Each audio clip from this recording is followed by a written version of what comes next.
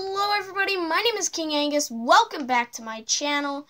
And today we're going to be talking about a trade in the NHL. The trade involved the Boston Bruins and the Minnesota Wild.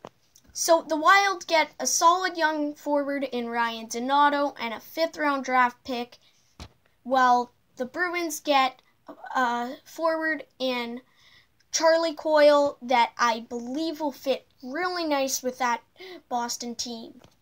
I do think that Coyle will likely move into the third line center for Boston, and I think that he can help that team make a real playoff rush. Coyle, who was originally drafted by the Sharks but traded to the Wild for Brent Burns back in 2011, he's really proven himself as a top forward, or as a top center, and I do think, like I said, he'll fit really nice with the Bruins.